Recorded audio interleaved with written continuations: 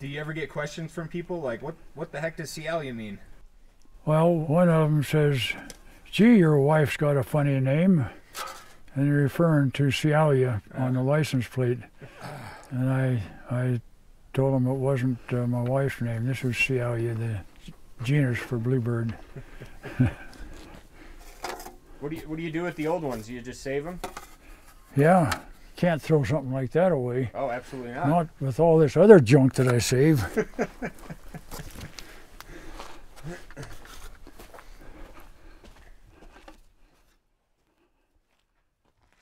I bought it new in '67 for $2,700, brand new.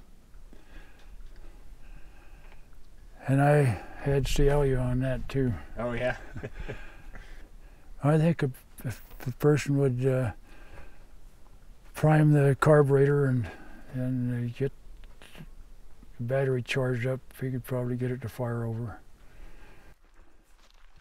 Well, I was on the Non-Game Wildlife Committee, and we were searching for some way to raise funds for the non-game wildlife, and it seemed like Florida had come out with a wildlife license plate, and word got around to us and that's one way we could do it. So we batted the idea around a little bit and decided that's what we wanted to do. We'd have a license plate, a wildlife license plate.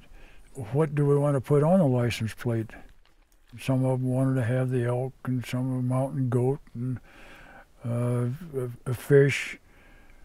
And when it got around the committee to me, I suggested the bluebird, since bluebird was our state bird anyway, and that seemed to click. But the fellow just next to me come up with wood tick. I think he had his tongue in his cheek when he said wood tick, but we finally decided we would come up with a bluebird. I happened to be floating down the river with a couple of state senators, and I told them to be on the lookout for some legislation for having a wildlife license plate, and talked it over with them. And sure enough, those two boys, they got behind it and got it through the legislature. So it come time to get the license plates, and the governor, I think, wanted the #1 bluebird plate for his wife's car. Anyway, come time to issue the plates, they gave it to me. On the side, when people asked me, I'd tell them I had to arm wrestle the governor for that. But Cecil Andrus, he's a pretty good guy, and I liked him pretty well. And I was down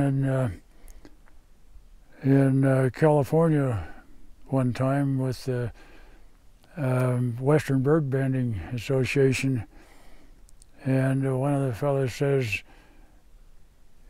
in California, only the governor gets #1. Are you the governor of Idaho? And another fellow pulled up next to me there in a parking lot down near the Utah border in the rest area, and he took a look at me and at the license plate. He says, "How in the hell did you get #1?"